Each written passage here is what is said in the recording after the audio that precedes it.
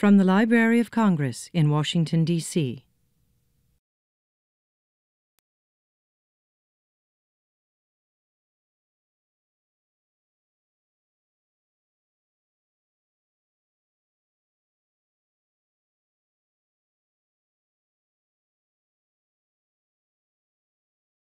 I'm going to introduce Alex Ross. Alex has been the music critic of The New Yorker since 1996. His first book, The Rest is Noise, Listening to the 20th Century, won a National Book Critics Circle Award and the Guardian First Book Award, and was also a finalist for the Pulitzer Prize. He has also published an essay collection, Listen to This, and is now working on a third book, Wagnerism, Art in the Shadow of Music. And please welcome Alex Ross.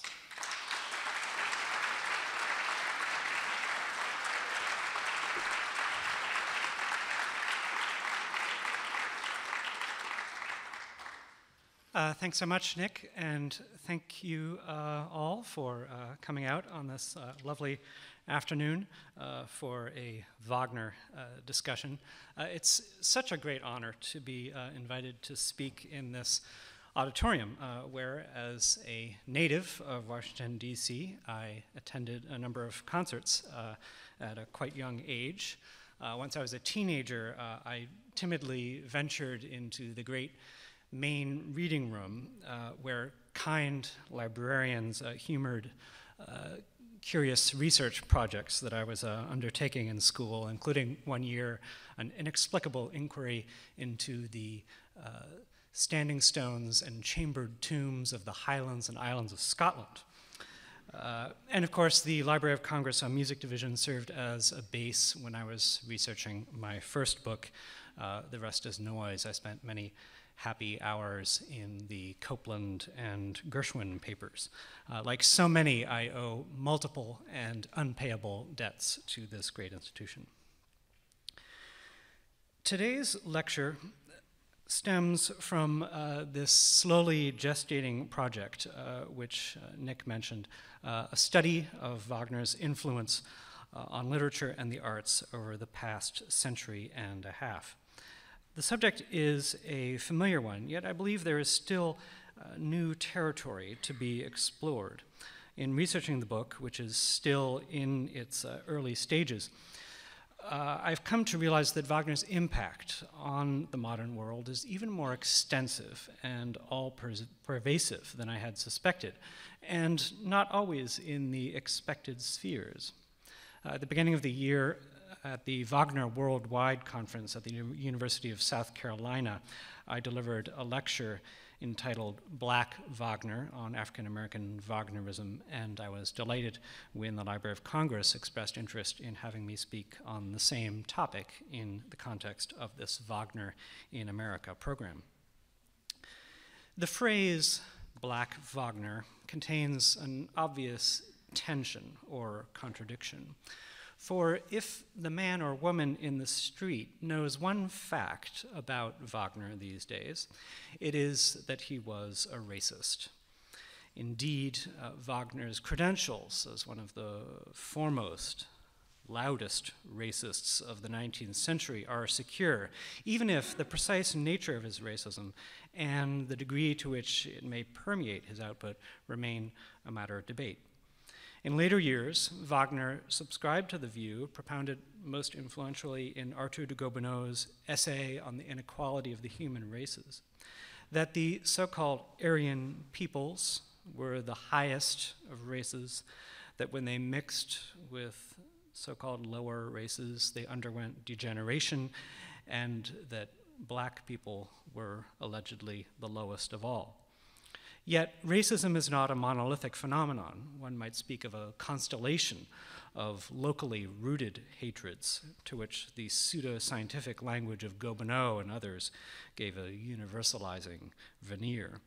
Notably, Gobineau pays relatively little attention to the Jews, and when he does, he calls them a free, strong, and intelligent people, one that fell prey to miscegenation. For Wagner, the Jews were, of course, an overriding obsession. Despite bursts of grudging admiration, he came to see them in the notorious phrase that Goebbels made into a Nazi slogan as the plastic demon of the downfall of mankind. Black people, on the other hand, caused Gobineau to shudder with disgust, while Wagner manifested at times a more ambivalent reaction. I would like to begin by exploring Wagner's own attitudes toward people of color before moving on to the topic of African American attitudes toward Wagner's work, giving particular attention to W.E.B. Du Bois, whom you see behind me. In her diaries of 1882, Cosima Wagner, the composer's second wife, recorded a conversation between Wagner and Gobineau, in which they trade derogatory remarks about die Neger, as she calls them. Quote, also about the attitude of the superior to the inferior races, the Negroes, for instance, are, Ricard, says, the greatest triumph for the intellectually superior person is to win the love and devotion of those beneath him, whereupon the Count, Gobineau, says such love can be found among Negroes but not mulattoes, unquote. Elsewhere, Wagner uses Negro or mulatto as a metaphor for dim-wittedness. Such, I assume, is the import of his perplexing description of Tristan und Isolde as, quote, my first Italian opera for an audience of mulattoes, unquote. In other entries of the diaries, though, Wagner exhibits tremors of sympathy. In March 1882, he seems to be criticizing Thomas Carlyle for his violently racist 1849 pamphlet, Occasional Discourse on the Negro Question. Quote, this is Cosima's diaries again, R expresses his surprise over his, Carlyle's, taking sides against the Negroes, saying how rarely a person is completely free. He feels that deism, the Jewish kind, which inhibited even Goethe, also oppressed Carlyle's spirit, unquote. And this is a tortured perspective indeed, Carlyle's racism seen through the lens of Wagner's anti-Semitism. In the 1881 tract Herodom and Christianity, Wagner states that a, quote, partaking of the blood of Jesus might raise the very lowest races to the purity of gods, unquote. Whatever that might mean, and however it might come about, the inequality of the human races is not, in Wagner's mind, absolutely fixed. Most curious is Wagner's admiration for Cetshwayo, king of Zululand, who humiliated English forces in the early stages of the Anglo-Zulu War of 1879 and then went into exile. In March of 1879, Cosima records, Wagner saw a picture of Cetshwayo, or Ketawayo, as she calls him, and looked with pleasure on, quote, his finery and his melancholy face.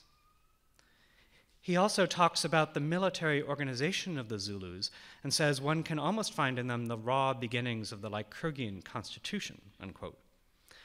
When in June 1879, Prince Napoleon was killed in the Anglo-Zulu conflict, the son of Napoleon III, he had joined the British Army after the imperial family fled to Kent, as I'm sure everyone knows. Wagner sees divine retribution at work. Quote, fate takes a solemn view. Zulus are also human beings like ourselves. And he, the prince, dies not gloriously, but surprised, fleeing, unquote. Here, Wagner is obviously ventilating his familiar hatred of the French.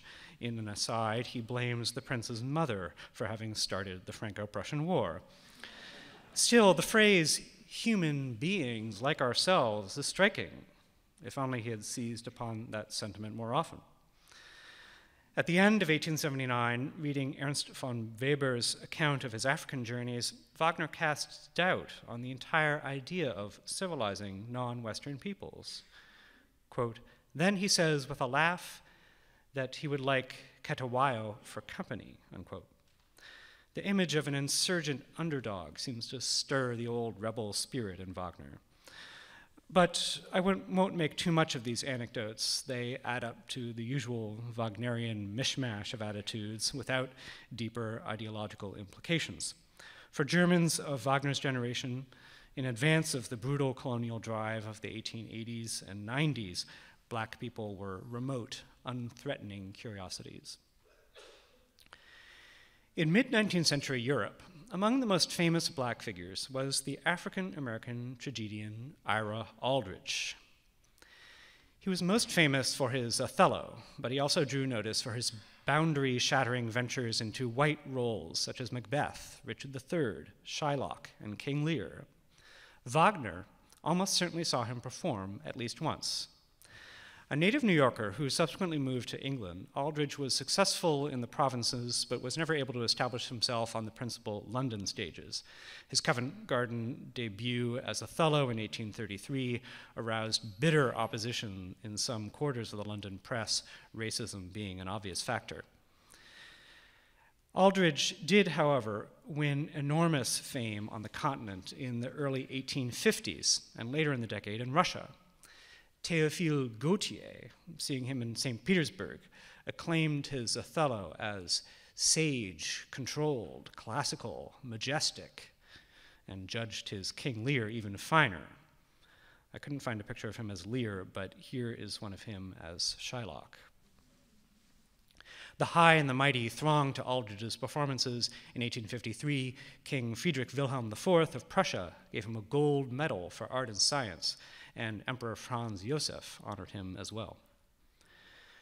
During a subsequent tour, Aldridge performed Othello in Zurich on November 18th, 1857. This is an image of Aldridge as Othello from around this time.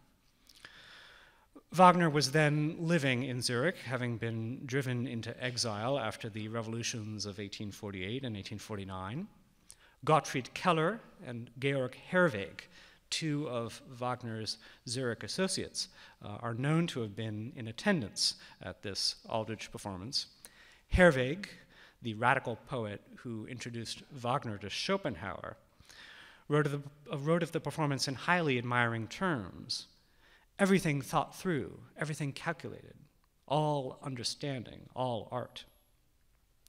Wagner, who had recently thrown himself into composing Tristan, at least planned to go, as we know from his letters to Matilda Wesendonck, quote, Wednesday, Othello, Ira Aldridge, tickets to be booked in a timely fashion. Something about the peremptory nature of this note suggests that Aldridge was already a familiar topic of conversation in the Wagner circle. Indeed, Liszt had written to Wagner of Aldridge in 1853, saying that the actor, quote, plays beautifully Othello, Macbeth, and Fiesco. In the period of the Harlem Renaissance, the possible Aldridge-Wagner connection did not go unnoticed. Both James Weldon Johnson in Black Manhattan and Langston Hughes in his children's book, Famous American Negroes, made mention of it. Wagner's probable attendance at a performance by Ira Aldridge does not in itself tell us very much. It does, however, lead into a fascinating detour, one that introduces a certain complexity into our picture of racial attitudes in the Wagner household. In the past couple of years, I have been researching the almost entirely forgotten career of Aldridge's daughter, Laurana, who was scheduled to sing as one of the Valkyries at the Bayreuth Festival of 1896. I'll present a quick summary of my findings here. You can read more about the entire Aldridge clan in an article I wrote for the New Yorker last summer. Ira Aldridge fathered at least 6 children with 2 women. His second wife was Amanda von Brandt, a supposed Swedish baroness who had studied singing with one of Jenny Lind's tutors. 3 of their children displayed musical gifts. Ira Frederick, who showed marked ability as a pianist, composer, and conductor, and came to a lamentable end at the age of 24, flinging himself out of a window in a state of terminal delirium. There was Amanda, who studied with Jenny Lind herself, and based in London went on to have a long and fascinatingly varied career as a singer, composer, and teacher, giving instruction to Roland Hayes, Marianne Anderson, and Paul Robeson, among others. Here is a 1952 article about her. and Lorana, who in the 1890s seemed on the verge of a major career until health problems curtailed her appearances. Most of what I've been able to discover about her comes from Amanda Aldridge's papers, which are held at the Charles Deering McCormick Special Library of Collections at Northwestern University. There's also crucial information in a 1958 biography of Ira Aldridge by Herbert Marshall and Mildred Stock, who were able to interview Amanda at length. In a family bedeviled by illness and early death, Amanda lived almost to her 90th birthday, dying in March of 1956. Marshall and Stock say of Lorana, presumably on Amanda's authority, she was a strong-willed, dominating, and pleasure-loving woman and led a full, active, and gay life. She never married. A French critic reported that she gave the impression of, quote, vigorous masculinity, unquote. Born in 1860, educated at a convent school in Gand, she later pursued vocal studies in London, Berlin, and Paris. In 1891, a critic in Hamburg praised her strong, dark-colored, quite well-developed voice, although he did worry about her vibrato. Critics always have to have something to say. Charles Gounod had no such reservations, recommending her enthusiastically to Augustus Harris, impresario of the Theatre Royal at Covent Garden. Voulez-vous entendre une des plus belles voix qui existent? Le voulez-vous? Eh bien, accordez une audition à Mademoiselle Lorana Aldridge, one of the most beautiful voices that exist. Not surprisingly, Harris hired Lorana at once. She participated in Harris's grand Wagner orchestral concert at St. James Hall in July 1893, singing Schmerzen from the Wesendonck Lieder, which Margaret Lattimore will sing for us shortly, and also the lullaby Schlaf, holdest Kind. The same year, Lorana appeared as the Valkyrie Grimgerde in Walküre at the Theatre Royal, which in a previous incarnation had seen her father's Othello.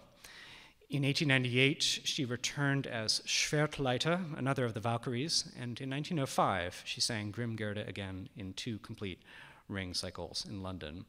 At some point, it seems, she also sang Erda in the ring, for in the Amanda Aldridge papers can be found a photograph of the celebrated Russian-born soprano Felia Litvin in the role of Brunhilde, and it is addressed à mon Erda, to my Erda. Where they might have sung together, I've not been able to discover. How Lorana came to the attention of Cosima Wagner is also not yet known. I consulted archivists at Bayreuth on a recent visit there, the great Wagner archive, but so far no mention of her has come to light. Several Paris publications reported as early as January 1896 that Madame Wagner had engaged Lorana for the festival of the coming summer. Furthermore, Lorana established a cordial friendship with Eva Wagner, Richard and Cosima's second child. For in the Northwestern collection, there is a stiff piece of cardboard with a picture of the Festspielhaus at Bayreuth on the front, and a message from Eva on the back. To dear Miss Aldridge, with many thanks, and best wishes enjoying to see her again, kindest regards from my mother, and yours truly, Eva Wagner, Bayreuth. I believe the date is the 2nd of January, 1896. My guess is that early that winter, Lorana traveled to Bayreuth, auditioned for Cosima, and struck up a friendship with Eva. Marshall and Stock, in their Aldridge biography, give no specifics, but they do say that Lorana, quote, lived in Richard Wagner's home and became a close friend of his daughter Eva. Lorana was back in Paris that same month on January 17th. She gave a recital at Salle Pleyel. Then it would appear she went back to Bayreuth in the spring, presumably for rehearsals for that summer's festival. This was the momentous occasion of the first Bayreuth ring cycle since the inaugural festival of 1876. Sometime that spring, however, Lorana fell ill. The other item of correspondence from Eva at Northwestern is a note dated May 30th and addressed to the Hotel Kurhaus in Ruprechtstegen, some 45 kilometers south of Bayreuth. Here's a picture of this place and a later ad. The hotel evidently enjoyed a heyday at the turn of the century, numbering among its visitors Cosima Wagner and her family. Rooms cost 5 to 6 marks a night, quite a bit in those days.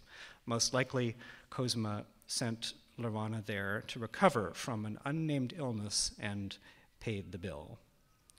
Eva writes,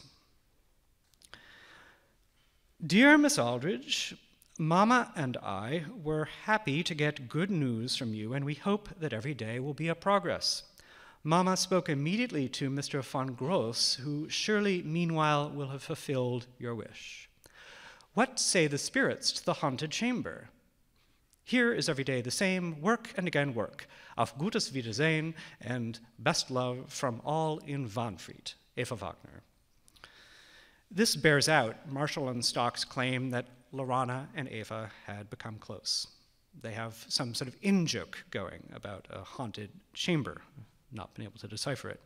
There's the fact that Adolf von Gross, financial master of Bayreuth in the Cosima era, was summoned to address some need of Lorana's, possibly monetary.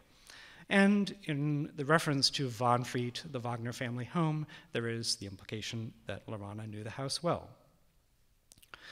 Perhaps Lorana was still hoping to make it back to Bayreuth. Friedrich Will's Practical Handbook for Festival Visitors, published just in advance of the festival, listed her as a participant, and as with other performers, supplied a paragraph description. It's helpful to know, before I read a translation, that Ira Aldrich had presented himself, or allowed himself to be presented, as African-born, supposedly the son of an exiled Senegalese prince. This was, in fact, a colorful fabrication.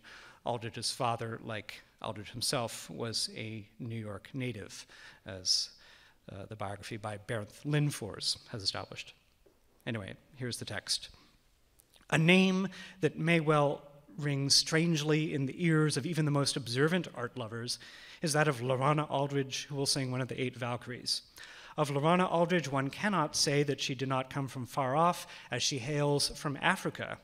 She is the daughter of the African tragedian Ira Aldridge and studied singing in Germany, England, and France, and has appeared with great success in operas and concerts outside of Germany. She is praised as the possessor of a true contralto voice with a wide range. In the course of the festival, there will be an opportunity to put these statements to the test."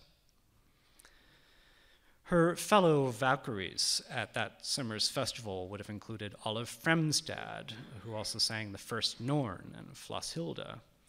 She would have performed before an audience that included George Bernard Shaw, Gabriel Fauré, Gustav Mahler, Alfred Cortot, Serge Diaghilev, Adolphe Appia, Pierre-Auguste Renoir, Romain Rolland, Colette, and Albert Schweitzer.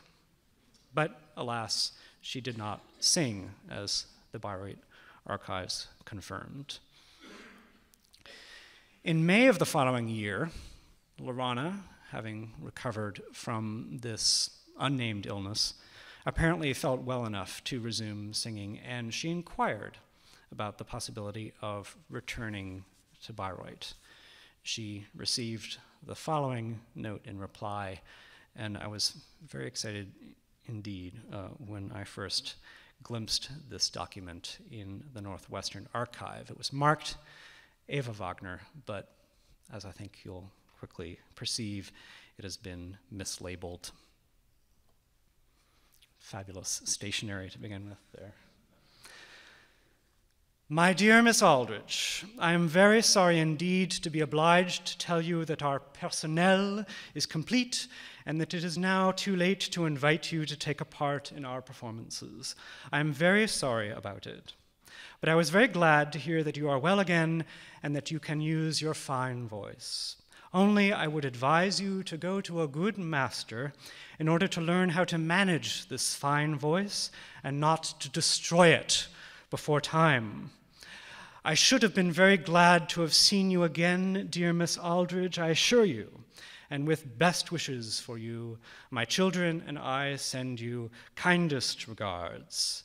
C. Wagner, May 24th, 1897. Cosima Wagner's command of English was excellent. Remarkable, said Lady Georgiana Burne-Jones upon meeting her in 1877, and so the correct, if slightly peculiar diction of this letter is almost certainly her own, although it is not, it turns out, her handwriting. This is, as far as I can tell, the end of the relations between Lorana Aldridge and the Wagner family. The remainder of the story is very sad. Lorana continued to give frequent recitals in London until the First World War, her programs ranging from lieder to chansons to parlor songs by her sister Amanda.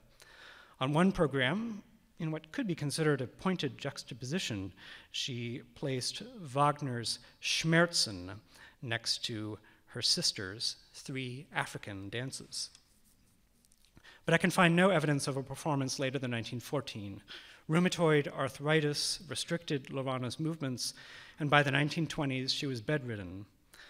Amanda devoted much energy to taking care of her. When, in 1921, W.E.B. Du Bois invited Amanda to attend the Second Pan-African Congress in London, she answered, "As you know, my sister is very helpless. I cannot leave for more than a few minutes at a time." Several of Amanda's distinguished students got to know Lorana as well as they stopped by the Bedford Gardens home where the sisters lived for lessons and advice. Kindest regards to your sister, Marian Anderson writes in 1929. I can't help thinking from the critical descriptions that Lorana's voice might have resembled Marian Anderson's in timbre. Incidentally, the composer Frank Bridge lived next door. The Aldridges might have seen young Benjamin Britten, Bridges' star pupil, darting in and out. Lorana's condition became increasingly unbearable. On November 20th, 1932, she committed suicide by taking an overdose of aspirin. She was 72. She was buried in a public section of Gunnersbury Cemetery in London.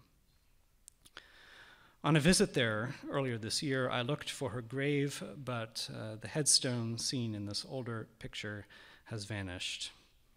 She lies, according to the map provided by the cemetery somewhere in the foreground of this picture. The fate of Eva Wagner, Lorana's former friend, was no less grim in a different way. In 1908, past the age of 40, she made the fateful decision to marry the racist philosopher Houston Stewart Chamberlain. A Bayreuth pilgrim since 1882, Chamberlain had long been seeking a personal entree into the Wagner family. He settled on Eva, who promptly idolized him and embraced his ideas. She was present on that grim occasion in October 1923 when Adolf Hitler first visited Wahnfried and received Chamberlain's blessing. When she died in 1942, her coffin was draped in a Nazi flag and Hitler sent a wreath. I can't help thinking what conversations might have taken place at Bayreuth around this singer of mixed race. When she was there, Chamberlain was planning his 1899 book, The Foundations of the 19th Century, which attempts to tell the story of Western civilization as the triumph of the Teutonic peoples. In early 1896, Cosima Wagner responded to an outline of Chamberlain's book, which was destined to become a huge bestseller both in Germany and abroad. She made a string of comments, one of which is this: "The Negroes surprised me, but I am entirely prepared to be convinced." She seems to be reacting to Chamberlain's statement in his outline that the Aryan peoples faced a struggle for existence with the Chinese and the Negroes, the latter being, quote, considerably more dangerous, unquote, than the former. The presence of Lorana in the household at this very time may have led Cosima to question, at least momentarily, an aspect of Chamberlain's thesis. I also wonder what might have happened if Laurana had actually sung at Bayreuth in 1896. Would there have been a scandal, as there was in 1961, when Grace Bumbry became the first African-American to perform in Bayreuth? Here she is in Tannhäuser. Even at that late date, racist protests appeared in right-wing papers, and some mainstream journalists were scarcely more enlightened. One declared that Bumbry's skin color destroyed the illusion, as if there was any consensus about what Venus actually looks like. This controversy erupted months before Bumbry reached the stage. In 1896, by contrast, the casting of a mixed-race singer as a Valkyrie caused no evident unease. Friedrich Wild, in his practical handbook, sounds bemused and perhaps a touch skeptical about the prospect of an African Valkyrie, but hardly outraged. This is not to suggest that Cosima's Bayreuth was somehow an enlightened place. But the episode of Laurana Aldridge points up the unpredictable dynamics of racism, and in particular the terrible intensification of racial animus, both against black people and against Jews, as the 19th century gave way to the 20th. That acceleration, which had much to do with the spread of pseudoscientific theories of race and with the rapid propagation of sensational rumors in the media, took hold in Bayreuth as it did in so many other places. Witness the progression from Chamberlain's The Foundations of the 19th Century, which actually makes a point of decrying, quote, the perfectly ridiculous and revolting tendency to make the Jew the general scapegoat for all the vices of our time, unquote, to the unremittingly venomous writings of Chamberlain's last years. The Bayreuth of 1896 is not yet completely given over to the fulfillment of the Aryan mystery. It is no bastion of enlightenment, nor is it a closed world. It is, for the time being, a festival of the music of Richard Wagner, who still seems to speak for all. There's no evidence whatsoever of what Laurana Aldridge thought of Wagner, although it is safe to surmise that she felt a particular connection to the composer, or at least to his music. But other figures of the period give some inkling of what Wagner might have signified to men and women of African descent at the turn of the last century. Some surprising names appear in the admittedly short list of African-American Wagnerites. Langston Hughes, in an autobiographical note for the Saturday Review of Literature in 1940, wrote the following: I like Tristan, Goat's Milk, short novels, lyric poems, heat, simple folk, boats, and bullfights. I dislike Aida, parsnips, long novels, narrative poems, cold, pretentious folk, buses, and bridge. I guess we know where he comes down on the silly Verdi-Wagner war. Hughes once went to Venice in the company of the African-American philosopher Alan Locke, who knew Venice like a book, as Hughes later recalled, and who took him to see the Palazzo Giustiniani, where Wagner worked on Tristan, and the Palazzo Vendramin, where he died. As Arnold Rampersad reveals in his biography of Hughes, Locke was actually hoping to seduce Hughes in the course of this Venetian Wagnerian adventure. He does not seem to have succeeded. There are scattered mentions of Wagner in the writing of County Cullen, who married Du Bois's daughter, Yolande. Ralph Ellison studied composition in his youth and had a particular admiration for Wagner. It has been proposed that Ellison's masterpiece, Invisible Man, follows a Wagnerian leitmotif system. Even Martin Luther King, a confirmed bel canto fan, had an ear for Wagner. In his Easter sermon of 1957, King maintained that only in church can one feel the presence of the divine, but admitted that certain forms of aesthetic experience provide spiritual intimations. For example, looking at the beauty of the sunset, gazing at the stars, or listening to a Wagnerian opera or a Beethoven symphony. But by far the most important name is that of W.E.B. Du Bois, whom I've already mentioned as an acquaintance of Amanda Aldridge. that Du Bois, a towering figure in African-American political and intellectual history, widely considered the chief architect of the modern civil rights movement, took an interest in Wagner may come as a surprise to some, but Du Bois had long displayed a strong love for German thought and culture. His commencement address at Fisk University praised Bismarck for having made a nation out of bickering peoples. At Harvard, he read Kant with George Santayana. From 1892 to 1894, he studied political economy at the Friedrich Wilhelm University in Berlin. During that German sojourn, Du Bois immersed himself in concerts and operas, pondered Tannhäuser in the shadow of the Wartburg, and made the acquaintance of the operas of the Ring. He always recalled his early Berlin years as a time of personal liberation. For the first time in his life, he felt on equal footing with those around him, in contrast to his childhood in America. Much later, he said, "I had a very, very interesting time. I began to realize that white people were human." In his autobiography, he pointedly noted that the year 1892, when he left for Germany, marked the high tide of lynching in the United States, 161 killings, the most in the nation's history. Du Bois emerged from his long and brilliant intellectual apprenticeship with a philosophy that Kwame Anthony Appiah has defined as cosmopolitan nationalism.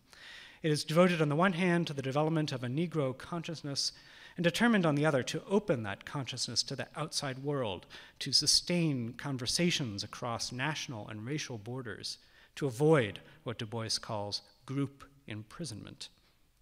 This philosophy seems to owe something to the thinking of Johann Gottfried Herder, who encouraged each national group to nurture its folkish heritage while also promoting a tolerant comity of peoples. In his Letters for the Advancement of Humanity, Herder condemned outright not only the practice of slavery, but the very idea of ranking ethnic groups. And in the astonishing poetic sequence called Negro Idols, he assumed the perspective of enslaved Africans and spoke of the specter of the Weiße Teufel, the white devil. Du Bois and other African-American intellectuals of the late 19th and early 20th centuries might have assumed that such progressive ideas were more prevalent in Germany than they really were. With a few imaginative leaps, they might even have located them in Wagner's operas. Du Bois's 1903 book, The Souls of Black Folk, that remarkable polyphonic blend of history, sociology, memoir, and fiction, is the most complete statement of Du Bois's early worldview. The cosmopolitan nationalist spirit is evident simply in the way each chapter begins. A notation of an African-American spiritual is set alongside a citation from world literature, whether Arthur Symons, Byron, Swinburne, or Schiller in German. Of particular interest in this context is the penultimate chapter, the story of the coming of John. At the outset, we see paired together lines from Elizabeth Barrett Browning's A Romance of the Ganges, a ballad of a betrayed Hindu girl who throws herself into the ever-flowing river, and the spiritual I'll hear the trumpet sound. You may bury me in the east, you may bury me in the west, but I'll hear that trumpet sound in the morning. This spiritual is the voice of exile, Du Bois says in his following chapter on the sorrow songs, his name for the spirituals. Of the Coming of John is a tale of black humiliation and rage, an antecedent to Richard Wright's Native Son and Ellison's Invisible Man.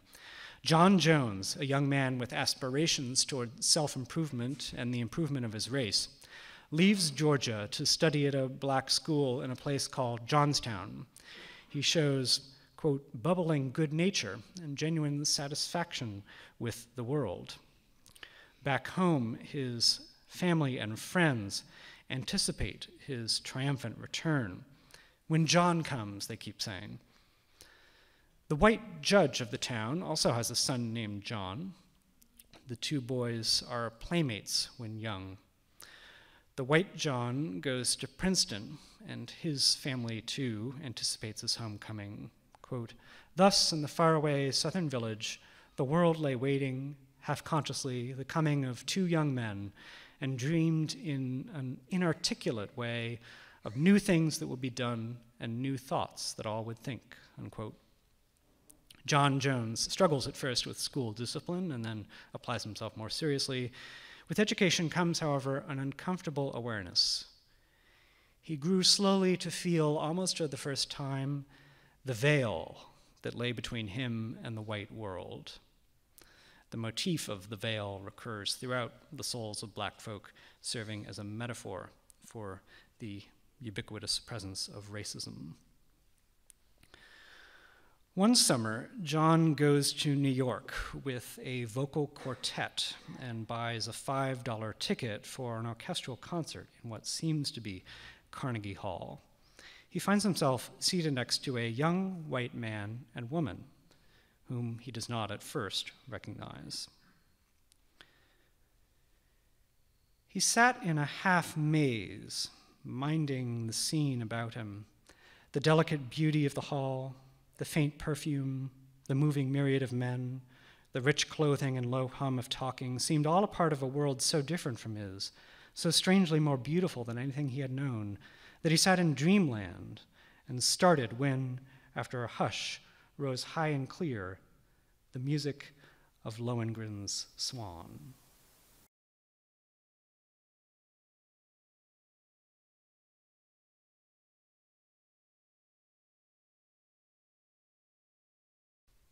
Turning the page to the final chapter, you find that the scheme of pairing spirituals with literary, often European texts has been set aside.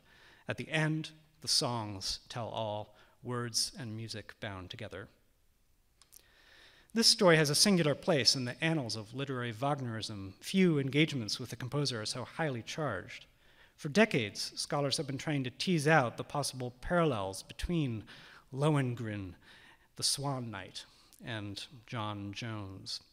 For the scholar Russell Berman, both are tales of incommensurability, of figures separated from the mainstream of humanity by an impenetrable veil. Despite the tragic outcomes of both narratives, the possibility of an egalitarian society still shines forth, even as it recedes, a grail deferred. Sieglinde Lemke offers a similar interpretation in the Cambridge Companion to Du Bois. Quote, "Lohengrin's tragic separation from his lover reconfirms the incompatibility of the mortal and the immortal spheres. John's tragic end reconfirms the incompatibility of the racial spheres. Both heroes suffer from a dual identity, a double consciousness, as Du Bois called it." And Lemke plausibly explains the peculiar violence of the ending, atypical of Du Bois's meliorist outlook. A devotee of intellectual commerce among the races is summoning the frightening alternative, the nightmare of a life without trust.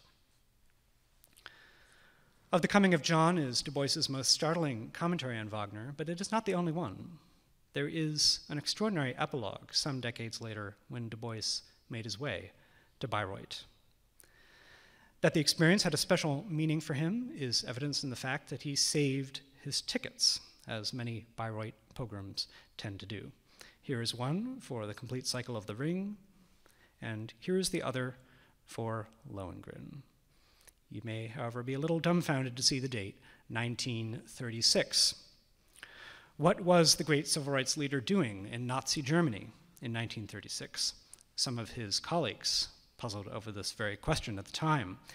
He was traveling on a grant from the Oberländer Trust, his stated intention being to study industrial education, but he also wished to assess how German culture had changed since his student days, quote, "from the point of view of one not only outside the nation, but outside the Nordic race," unquote. He reported on his travels in weekly columns for the Pittsburgh Courier, one of the leading African-American newspapers of the day. In one of these, he makes a remarkable claim.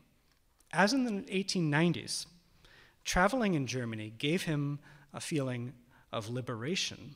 He writes, "I have not suffered from race prejudice. I have complete civic freedom and public courtesy, unquote.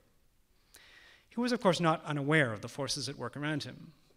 German anti-Semitism, he wrote, surpasses in vindictive cruelty and public insult anything I've ever seen, and I have seen much. All the same, the fact that he felt less open prejudice in Hitler's Germany than in Roosevelt's America is a devastating commentary on race relations in this country at the time. African Americans traveling in Germany made similar observations as late as the 1950s. As Kenneth Barkin observes, General Colin Powell recalls experiencing a breath of freedom when he served in West Germany as a young soldier. Black GIs could, quote, go where they wanted, eat where they wanted, and date whom they wanted, unquote. Two of Du Bois's columns dwelled on Bayreuth. He is well attuned to the contradictions of the place. He notes the high ticket prices, the presence of obnoxious wealth. Yet, he says, Wagner's works rise above such petty materialism. Indeed, they militate against the idea that clothes and show and extravagance spell life. He registers the incursion of racist rhetoric and takes note of the house near Von Fried, where Houston Stewart Chamberlain had lived. Eva Wagner Chamberlain, Lorana Aldridge's former friend, was still living there at the time in 1936. I assume they did not meet. But Du Bois is determined to draw positive lessons from Wagner of benefit to African Americans. In a column entitled Opera and the Negro Problem, he imagines a reader who asks, now just what has Bayreuth and opera got to do with starving Negro farm tenants in Arkansas or black college graduates searching New York for a job? He answers that Wagner's life was a persistent struggle in pursuit of an ideal from which black America had much to learn.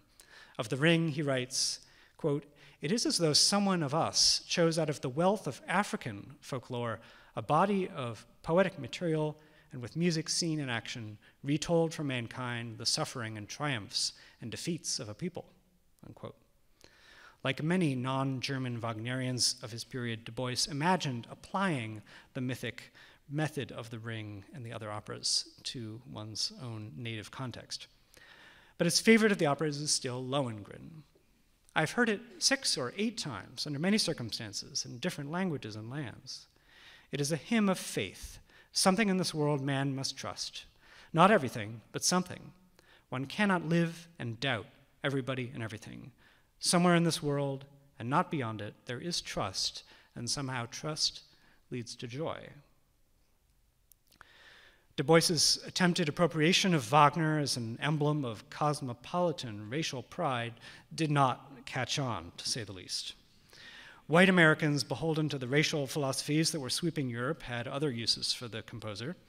A little over a decade after the publication of The Souls of Black Folk, D.W. Griffith's hugely popular film, The Birth of a Nation, would use the Ride of the Valkyries, the Rienzi Overture, and variations on Wagnerian motifs to lend a heroic aura to the racist horde of the Ku Klux Klan.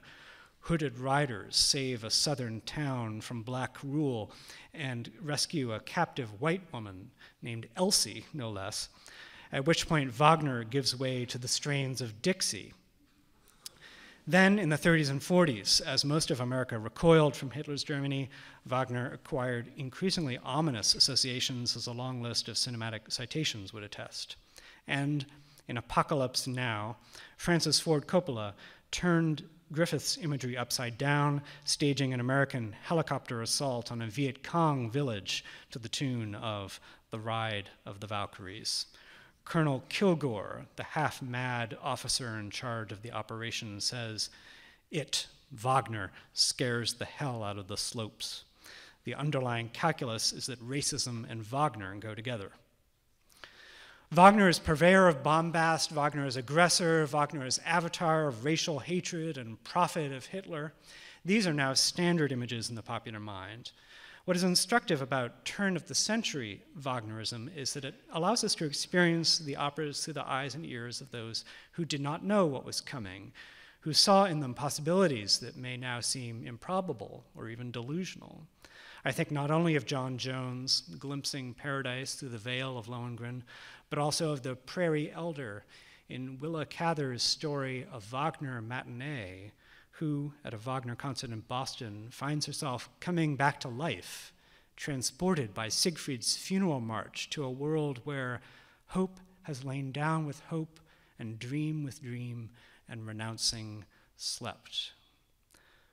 Or Theodor Herzl, listening to Tannhäuser and imagining a Jewish state. Or the socialist leader Jean Jaurès, revering Wagner's sensitivity to all life, to its every tremor and its infinite traits. Granted, Hitler underwent a similar epiphany when he first encountered Wagner in Linz. He would soon join a lineage of nationalist anti-Semitic Wagnerians that goes right back to the source. While the tracing of that racist lineage has been a necessary scholarly undertaking in recent decades, countering a conspiracy of silence or obfuscation among Wagnerians, it may have inadvertently marginalized alternative approaches to Wagner, Jewish, African American, feminist, leftist, and so on. In some quarters, the Nazi framing of Wagner has come to be seen as the true, the correct understanding of Wagner. In my estimation, this grants Hitler a troubling posthumous victory. Let me return in closing to that strange scene of Du Bois and Bayreuth. Modern readers may be puzzled by the fact that Du Bois gives so much attention to Wagner in his columns reporting from the festival and from Germany, and so little to one of the great civil rights stories of that period, Jesse Owens' triumph at the Berlin Olympics. Du Bois might have been expected to celebrate that feat. He was, however, suspicious of the cult of sports and preferred to focus on achievements in science and art. Gazing at mementos of Wagner in a display case, he imagines a young black artist who will one day mesmerize the world with comparable genius. He imagines, in other words, a black Wagner, a sorcerer of myth. His conclusion is as emphatic as it is startling. The musical dramas of Wagner tell of human life as he lived it, and no human being, white or black, can afford not to know them if he would know life. Reading such sentences, we may feel that far from being done with Wagner, we may have only just begun to understand him. Thank you very much.